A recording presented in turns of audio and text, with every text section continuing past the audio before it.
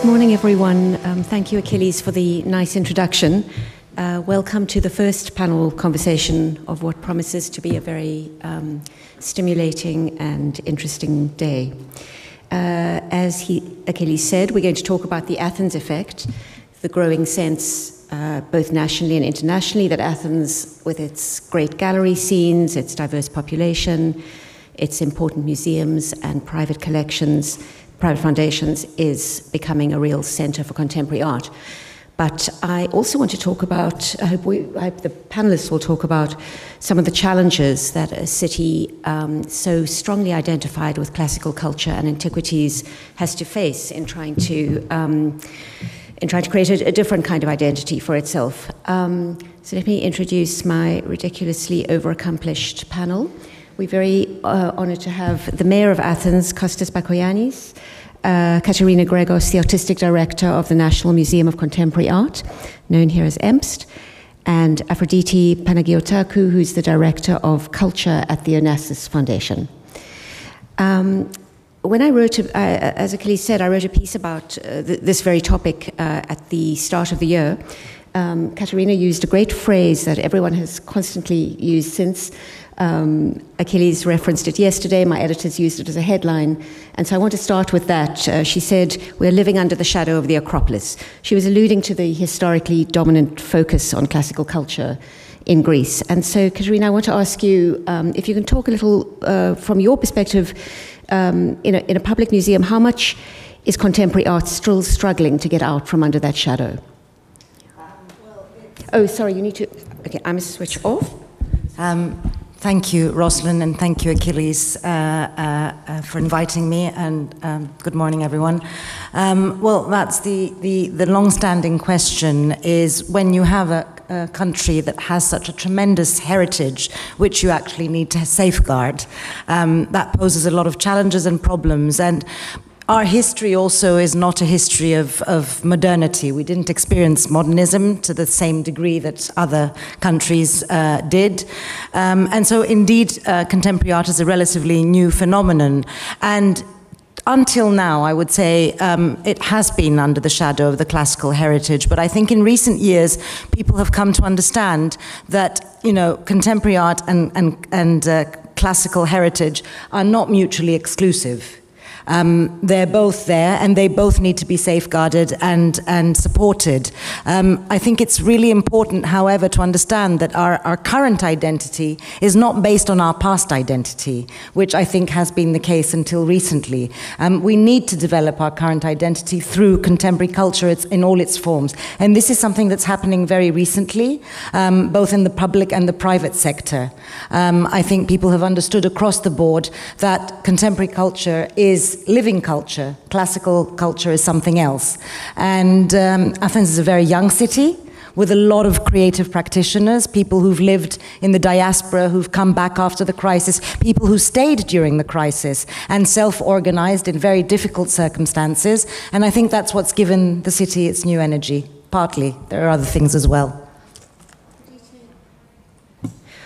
Afroditi, when we talked for the article, you talked very persuasively about how the Onassis Foundation, in fact, had been instrumental in carving out an identity for contemporary art in the city. And I mean, you're not bound by the sort of funding issues that the national museums are.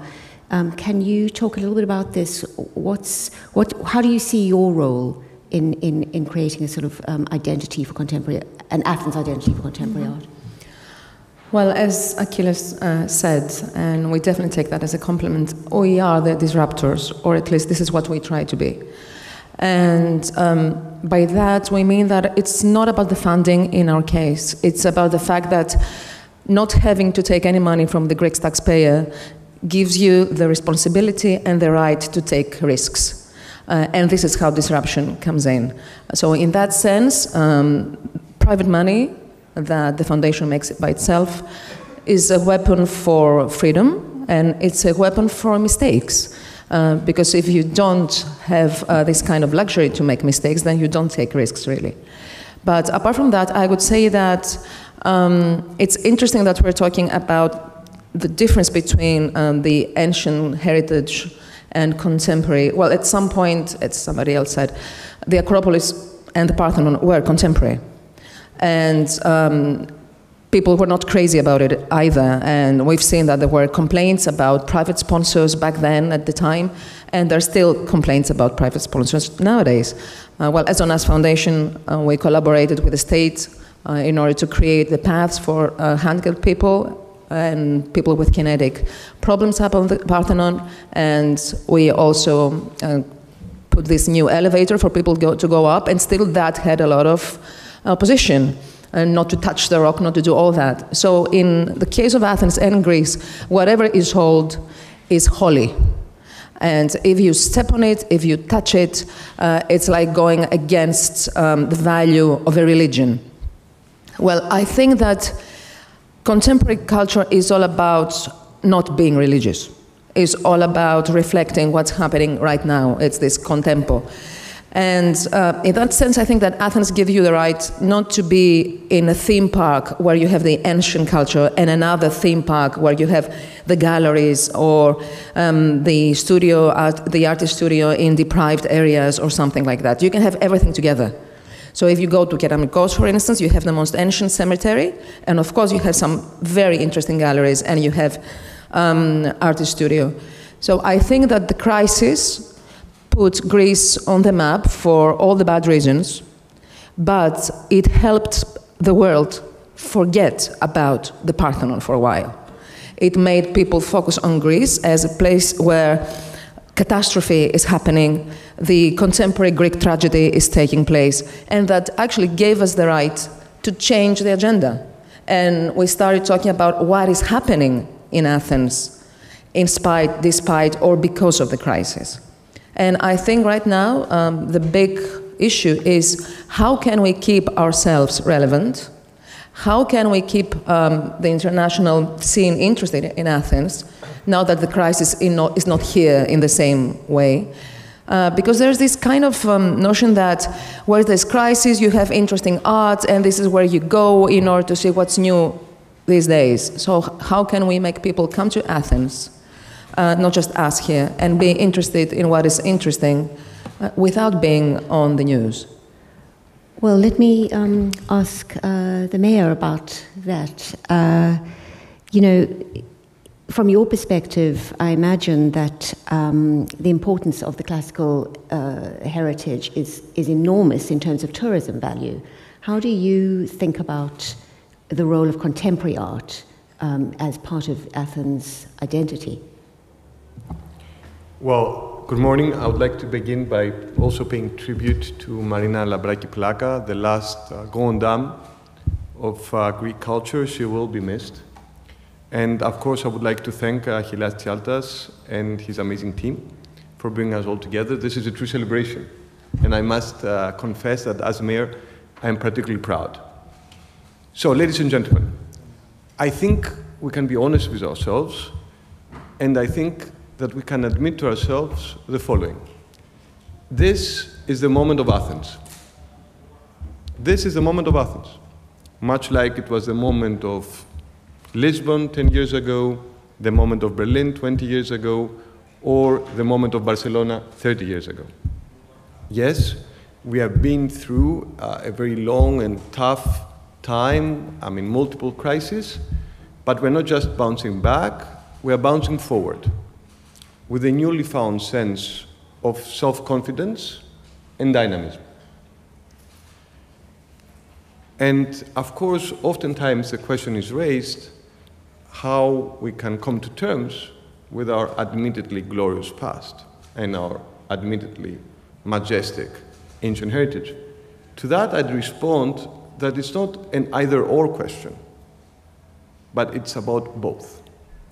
It's about being equally proud of our past as we are of our present. Athens is a metropolis, is a gate to globalization. Athens is the home of vibrant communities that rage against the night and dream of new dawns. Some of the best representatives of these communities are on this panel this morning, and it's a privilege for me to join them. So practically, if we want to take the next step, what is the role of the city of Athens? The role of the city of Athens at the time of networks, rather than hierarchies, is to be an open source platform. We want to make sure that all the voices are heard. We want to make sure that all flowers, to use the old communist saying, bloom. We want to make sure that no one tries, or even if they try, that no one succeeds in imposing their aesthetic approach or their Weltanschauung or their identity on anyone else. Because at the end of the day, it's about building a city that's fair and inclusive. And you can see this right now when you walk around Athens. You can see how, Achilles mentioned a few examples earlier, you can see how the cultural scene is transforming Athens as we speak. And this, and I'd like to end by directly responding to your question, is key for tourism as well. The last thing we want for Athens is for us, as Afroditi said, to become a tourist, ancient Greek or neoclassical Disneyland. We want to change without losing our soul. And yes, it is about mixed land use. The fact that you have the most impressive ancient ruins next to a Byzantine church, next to a mosque, next to a Michelin restaurant, next to an amazing gallery that could be in New York or London or Paris, next to a shop that quite literally sells spices. That is the beauty of Athens, and that's what we have to safeguard for the future. You know, that is a very inspiring and wonderful vision of Athens, but the realities, I imagine, particularly for people in the public sector, I'm looking at you, Katerina, is that there's a finite pot of money, and that it has to be divided. And, you know, when I did this piece, sorry to keep alluding to it, but that's my background on it, everyone I spoke to talked to me in a slightly off-the-record way about the rift between what was described as the archaeologists, the people who are invested in and occupied by classical heritage, and people in the contemporary sector, and that there was this sort of division and perhaps not particularly warm feeling between them. And so, you know, there are very real practicalities to take into account. As wonderful as the vision you portray of Athens there is, I wonder how easy that is to achieve. Katerina, could you? Well, I think one thing we have to be very wary of is the hype. Beware of the hype, as someone said. I mean, it is true, Athens is a wonderful, dynamic city. It's much more cosmopolitan and multilingual than it was before. It's become a city destination in its own right. However, we've all heard the talk about it being the new Berlin. It's not the new Berlin. It can't be compared to Berlin. We have nowhere near the same amount of institutions, nowhere near the same amount of galleries, nowhere near the same amount of artists. We are living through a moment. I'm very wary even of the word effect, because that implies a short-term a period. I think the ultimate question for all of us who are here today and people who care about culture is sustainability. Sustainability and longevity. Because yes, it is our moment, I totally agree with the mayor, but the question is, how do you sustain this in a world where everything is, you know, based on sound bites, where everything is consumable, where the art world is a traveling circus that moves from one place to the other. And that actually requires a concerted effort on the part of many, many actors, both private and public. And indeed, money is one of the things. It's not the only thing. The other thing is, of course, ideas. How do you stand out in this kind of globalized art world where everyone is copying everything else, everyone is trying to check the right boxes? You need to do that by understanding where you are, what you represent, and what you have to propose. And I think this is where Athens has an advantage. Our geopolitical location in Southeast Europe, we're neighboring the Balkans, North Africa, Middle East, we're in the Mediterranean, cradle and crossroads of civilization. That is an incredible narrative tapisserie that you can build on. So actually what you do have to privilege is, of course, not only marketing and everything else, what you actually have to privilege is artists and cultural practitioners. And the million-dollar question is, of course, Athens became sexy because of the crisis. You know, one writer called it pornography, not pornography. And indeed, you know, poor and downtrodden and you know, disenfranchised places are very sexy places for artists. But then comes gentrification, etc., and there's a whole cycle of events that follows. So to me, I'm saying this so that people in the public sector, but also the private sector, if you do not create an ecosystem, a sustainable ecosystem, where people can actually make a living, where artists are paid, where people who are coming from abroad, you know, partaking in all of this enthusiasm about Athens, and it's true, we have a wonderful lifestyle, it's a young city, there's nightlife, there's offerings, I mean, there's nothing, you know, we certainly don't feel like a second-class city in comparison to other major European cities. However, the reality of the matter is that if you ask most artists who come here, they really, really struggle to make a living. You know, we are in a city where most institutions, until very recently, did not pay artists fees. It's very difficult to make a living as a dancer, as a theater director, as an actor, as an artist. The art market is very small. Now, these are all extremely important actors that need to come together. The public sector needs to come together in order to sustain this very fortunate moment that we're having today. And if you don't create a viable, sustainable system, then this effect is going to wear out. And I say this to everyone and to ears left and right, that we all need to work together to make sure that this lasts, that we can actually create reasons for people to come and not only live here and enjoy the nice weather and the islands, but actually be able to make a living here. Aphroditi, can you speak to this from your perspective? Well, I am so happy to hear Katerina saying all that. It's exactly the words that I use all the time. And yes, I don't believe in the Athens effect, to be honest, at all. And I think this is where the Onassis Foundation comes in, because what we try to do is actually not support, but work with people with creative minds, curious people, in order to be able to live in Athens. So I would say that if there is one thing that we have to take care of as a country, and I'm looking at the mayor, because it really scares me thinking of a Michelin star restaurant next to spices, because the guy who owns the shop for selling the spices will not be able to support the rent if there's another Michelin star restaurant right next to him, and if there is a loft, you know, being renovated upstairs. So that really, really scares me. So in that sense, I would say that real estate is the key in order to have an interesting city. And if we have something that is definitely good for us right this moment, it's exactly that people can still afford live in the center of the city. Because if you're an artist, you don't live in the suburbs. And if you're a contemporary artist, you definitely need to be in the center of a city. So I think that one of the big challenges is to make sure that real estate actually stays where it is at least. Otherwise, people will just be going to a cheaper city.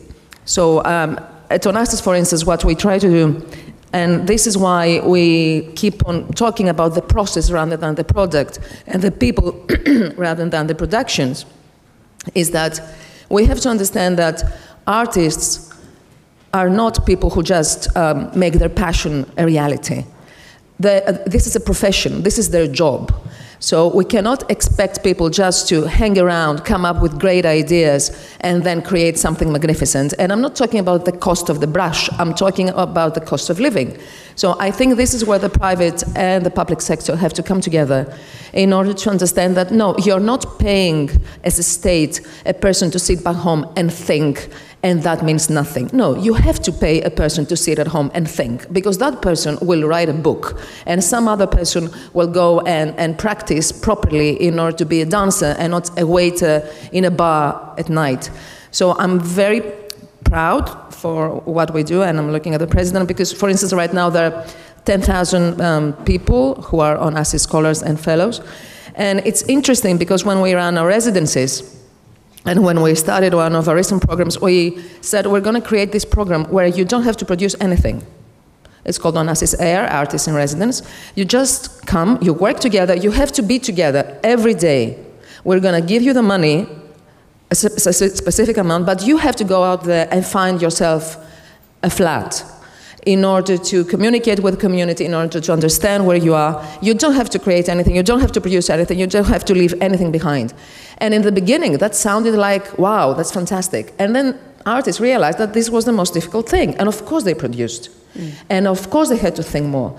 But if we're talking about Athens as an interesting city, I think we have to think of the people who make a city interesting instead of the tourists. We have to think of the neighborhoods first, and then of who is landing at our airport, and then move on. If we are interesting for ourselves and the community that lives in Athens, then we will be interesting for the rest of the world. And geographically speaking, I'm definitely more interested in Maghreb or the Balkans than I am in Paris. I want to come back to that because it's such an interesting point, but I want to ask the mayor, I'm very interested in your comment about real estate. And the importance, one doesn't think about that so much, but that is, of course, so important in keeping a vibrant artistic community alive in a city. What are your thoughts about that? Well, first of all, I'm very, very happy we landed in the material world, where I feel much more comfortable, since my main job is to pick up the trash. So let me begin by saying the following, and I would like to be very, very frank. I find purography offensive. I want to repeat that. I find it offensive. I find it offensive for the city of Athens, and I find it offensive for the Athenians. And I find the vision of Athens that is shaped through the eyes of people who land from New York or Paris or London for a few hours disturbing and distorted. Much like I find the vision of Athens that is shaped through populist or elitist eyes equally distorted and equally dark. I'm reminded of Manos Hatzidakis, a great Greek composer, who used to say that the biggest enemies of politics and of democracy are populism and elitism. Yes, they are. And they're also the biggest enemies of culture and arts, if we want to be very frank and very transparent. So yes, I fully agree that it's about the quality of life of Athenians themselves. If the quality of life of Athenians improves, the experience of tourists, visitors, residents, scholars will improve as well. And of course, this is our priority over the last 30 months, where we have been literally reinventing our city services after a tough decade, and where we are actually moving forward with the biggest investment program, public investment program in the history of the city, bigger even than that preceded the Olympic Games. But we have to have our end goal in mind. I will continue to support mixed land use, and I'll be happy to walk around Athens with whoever is interested in witnessing not the Athens effect, but the effect of the Athenians. And see how all this, you said the word tapisserie, I find it wonderful. This tapisserie, this living tapisserie, and engage with this living tapisserie, not from, a glass tower or an ivory tower, but there, bottom up, rather than top down. And one more thing about real estate. If one looks at the whole of Athens, one will see that there is no gentrification right now in our city. None whatsoever. There are certain areas, namely, Kolonaki or, Metz or Pagrati, that have seen prices rise, but at the same time, there are so many neighborhoods, and yes, Athens has 129 neighborhoods, where prices still remain very low. So there are many, many opportunities right now in Athens. And of course, we hope and we strive for our city to gain value. Because when our city gains value, the Athenians themselves gain from the evolution and the development and the growth of their city. But then you have the sort of intractable problem that it's good for people if their property becomes valuable, but it's much harder for artists, people who don't have a lot of means to live here. And so I'm wondering whether the city has, whether the state has, any thoughts about how to keep a vibrant, let's say, less affluent community going in Athens. Is that something that has been? I know that the Onassis Foundation is doing excellent work. I know that the Ministry of Culture is also working with that. Nikolas Giatromanalakis, who is the Deputy Minister responsible, has done some great work on that as well. What I would like to say, however, is that right now we don't have the phenomenon of anyone being priced out in Athens. If you walk, for example, around Kypseli, around Fokianos Negri, which has attracted so many artists from all around the world over the past few years, you will see that it has kept its multicultural character, and it remains open to so many different artists. Let's go back to Katerina's point about the Balkans, because one of the things I wanted to ask was, people talk about the Bilbao effect, and there have been a lot of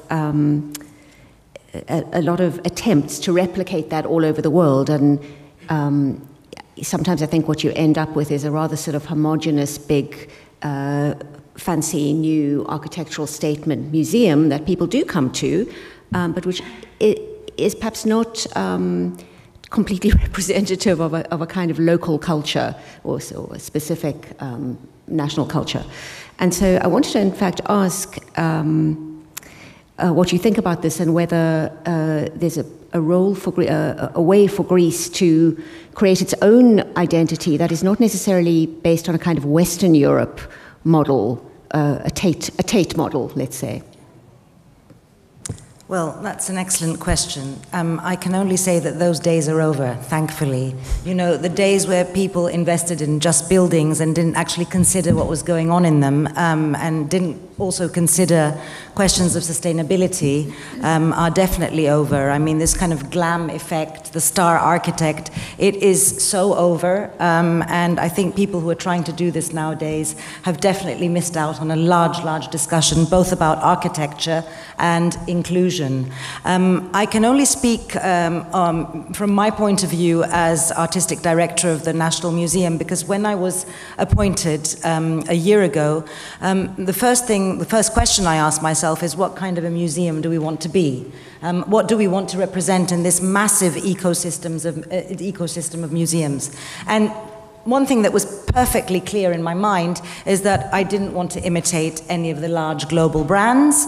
I didn't want to imitate Tate or MoMA or the Guggenheim, because in my experience of living over 20 years abroad, what's happening, and it's rather sad nowadays, and of course, networking and social media and everything have a lot to do with it because everyone is interconnected, but basically you go to one city and then you see an exhibition, then you see the same exhibition in another city, in another museum, and everyone's sort of copying each other and trying to check all the right boxes, be politically correct and of course justifiably inclusive and all of that. And you think, hang on a second here, this is really not very interesting. So the first thing I actually thought about is, where am I? Where are we? We're in Athens. Athens is a metropolis of southeastern Europe. It's an incredibly interesting fabric, as both of you have said. And the advantage is that we have a very rich history, not only in terms of classical antiquity, but our history of the last 200 years. The legacy of the Ottoman Empire, which we've repressed as a bad chapter. The Turks are bad. But we've never actually thought, hey, hang on a second, how come we still speak our language? How come, we kept our religion? That is because it was, to a relative degree, tolerant. Now, all of these all of this intermingling of cultures, religions, you have to remember, Thessaloniki was not a Greek city, it was Jewish, it was Armenian. There's a history, there's a history of what the so-called Levant, which we in Greece have somehow marginalized because we've always been very westward looking. It has to do also with the establishment of the modern Greek nation state, which was modeled on a German idea of classical antiquity. But now is the reckoning moment. Who are we? Let's hold up the mirror. And we are both East and both West, and we're a hodgepodge. And we have unbelievable historical and cultural narratives that are still untold. And this is my mission at the National Museum of Contemporary Art. How do we unearth these narratives? We do want to stay international. There are two things that you can do to stay relevant. One is define where you are and have a strong mission statement. And also try to see what you can contribute to the dialogue that someone else hasn't done. And of course, the second thing is, is trying to be inclusive, really. Yesterday, I have to say, because I haven't blown my trumpet yet, but I will do now, we had our grand reopening and the start of the new artistic program, and we had 5,000 people in the museum. I couldn't believe it. And everything was for free. Drinks were for free, entrance was for free. We had, ages, people of all ages, backgrounds, genders, and that is how you do it. You do it not by being elitist and exclusive, as you said. You do it by being open. And this is, of course, our mandate. And the other thing that I want to return to is this question of sustainability. We are the first national institution that has announced we are going to be paying all artists and all cultural practitioners. Because, as Afroditi said before, until now in Greece, if you were an artist, you were kind of considered a hobbyist. And you were invited to participate in an exhibition, and people thought, well, of course we don't need to pay you because you're getting visibility, but visibility doesn't pay the rent. So we announced that we are paying all artists and cultural practitioners who work with the museum, and this we did. It's a very conscious economic, ethical, and political decision, which is also trying to send out a message to other public institutions and private institutions. I know you're very good at that. So this is where we have to start. We have to start by creating, reckoning with our identity and its shortcomings as well, and also trying to enforce within the limits of our financial possibilities. We are a small country that's just coming out of a crisis, but to try and enforce in the culture sector in some kind of way best practices.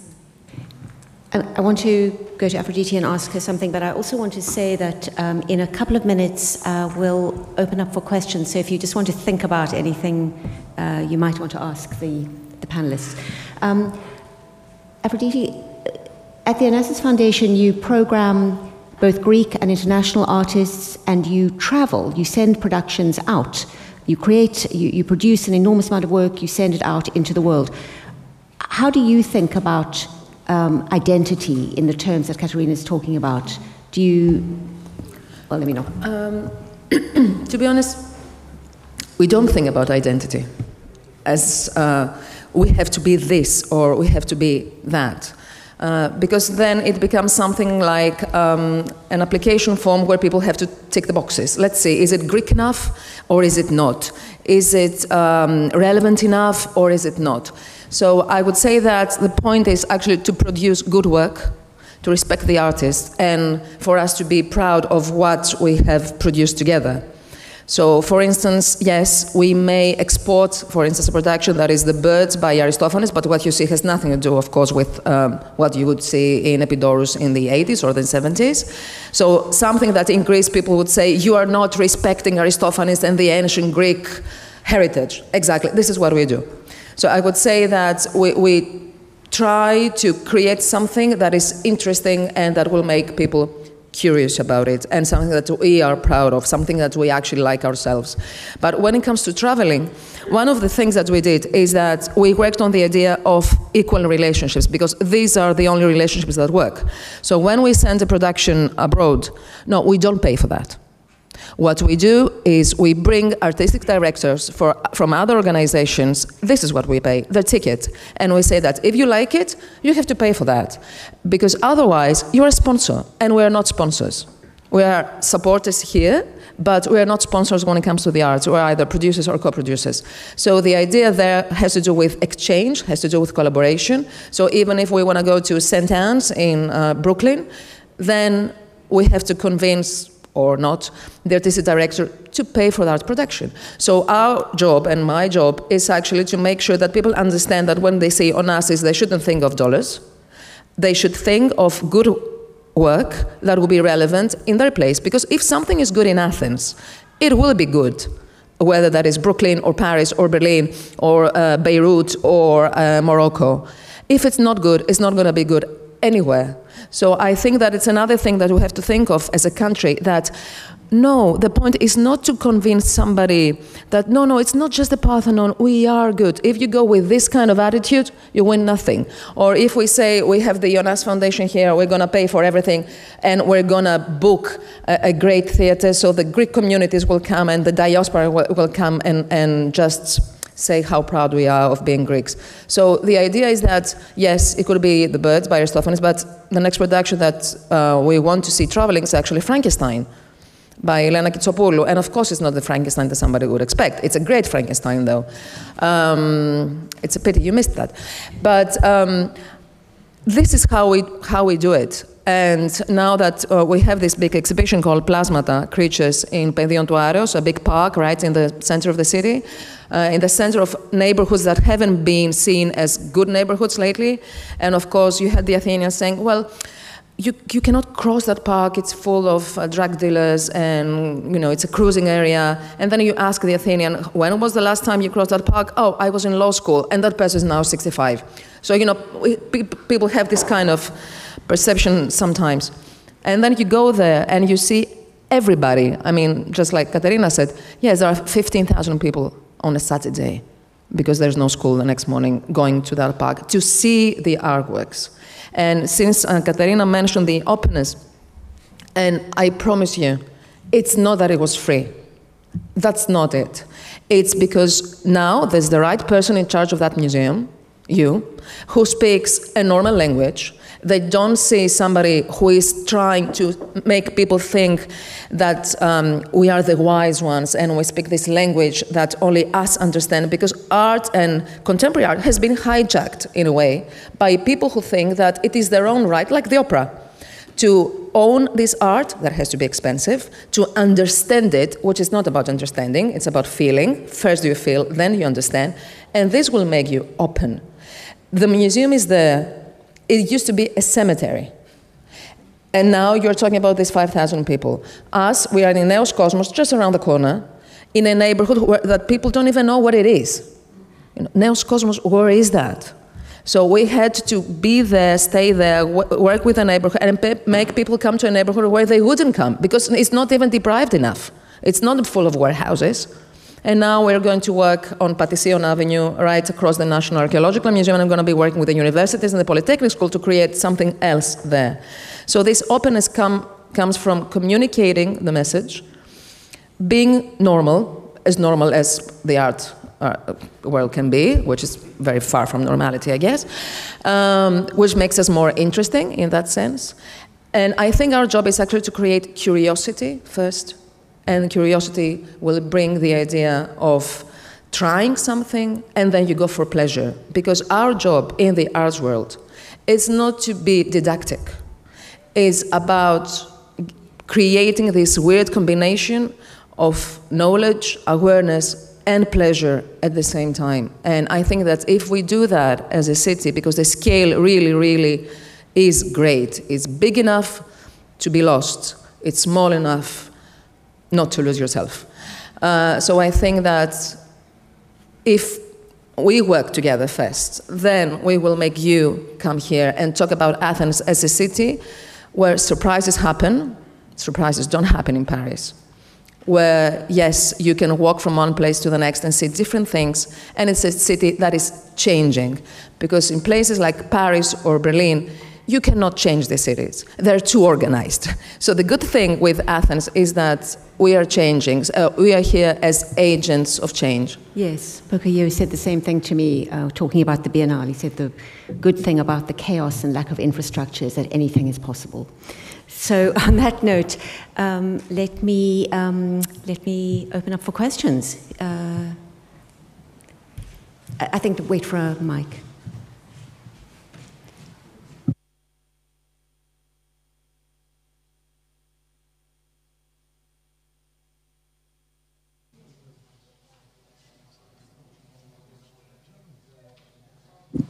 Okay. All right. Thank you for inviting me. My name is Della Runik, and I pay attention to what Katerina Gregos said, that we don't lack of artists, but we are lacking for ideas. I don't think that this is true. There are many artists that have ideas, but they don't have access to where to tell their ideas and to be able to find the funds. And I think all of you together, you should create some kind of a small institution, a window, that an artist can feel free to go and talk about his idea without having the fear that the idea will be stolen. Because if you go here to art school, the artists are scared to talk to one another, not to steal the idea. Then they don't have the money to start creating something like that. And maybe they do have big ideas. So as you are willing to give the money to them, to help them, you have to find a way that have access to you. And of course, it's a lot of time to see the mayor or to see Katerina or to see Mr. Daskalopoulos, but they have to have a window to go and talk and present the idea. Thank you. May I? Yes, please. Yes, I absolutely didn't say that artists don't have ideas. That's what I was going to say. I would be in the wrong business. In fact, quite the opposite. What I did say is, well, let me say that in fact, in Greece, we have a situation where we have a lot of people with ideas, perhaps too many, and there is ideas flying left, right, and center. So as an institution, whether public or private, you need to be able to sift through these ideas and actually make up your mind what is interesting or not. And you need to create a platform to support these ideas. And yes, you have to be open, but you also have to be selective. I think from our perspective, it's really important as an institution to have a very clear and coherent vision. And as we opened 7 exhibitions yesterday, to go back to your comment about supporting and promoting, in order to arrive at this point, we've done countless studio visits, we've met so many people, we've seen so many exhibitions. We do reach out to artists because that is our job. And at the same time, we have, for the first time in the museum's history, 7 exhibitions open. They're all productions of the museum. There's over 50 artists now, international, Greek, that we've supported. We've produced work, and I think it's really important to say that we are there not only to seek out, but also to produce. And on this occasion, I'd like to warmly invite everyone in their free time to come and see the new artistic program and the flagship exhibition of the museum, which is an international group show with 39 artists called Statecraft and Beyond, which is looking at issues of governance, citizenship, and inclusion. So yes, I do agree, but I didn't say that there aren't ideas. Yeah. Thanks, Katerina. I think we have time for one more question.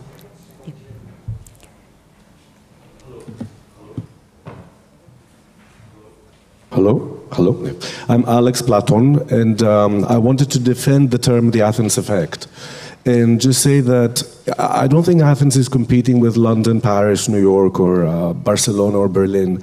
But Athens is a place where 3 very loud voices here in front of us today, very competent people that I'm proud of because I'm also Greek, and amazing institutions are here today to give us their opinion and to let us know that we're looking at the past and we're having references from the past to look at the future. And we're very, very happy that it is happening in Athens, and everybody has a vision for the Athens of tomorrow. And I think that that's the Athens effect. And also, just to say something about the location of the Onassis stegi, which is in Neos Kosmos, it translates into New World. So this is the Athens effect, and I do believe that Athens is here for tomorrow. Well, thank you so much. Nice note to end on. I just need to say that it's definitely art for today, and this is our job here. And the only thing I wanted to say to the mayor as well is that us on that panel right now, we are Athenians by choice. And I think that makes a huge difference. It's not like Katerina couldn't be anywhere else, I couldn't be anywhere else, even the mayor could be somewhere else. But he wouldn't be the mayor, probably. Who knows? unless you became a Berliner by choice. But yes, I think you're absolutely right when it comes to that the timing is right, that this is the moment for art for today. And I think that even this discussion here will be the catalyst for the discussion that will follow, and we're going to see what we're going to be doing together, how we're going to act in public spaces. Yes, there are amazing artists. Going back to the accessibility, we run open calls and we receive thousands and thousands of proposals that we have to choose from. But like everywhere else, this is a selective world. So even if you want to present something that you think that should be seen, yes, you have to be selective. Democracy is not about everybody, it's about the best, or the people that you think as best, and somebody else thinks of somebody else as best. But definitely we cannot be doing everything, and I think that is now clear. Thank you very much, everyone. Thank you.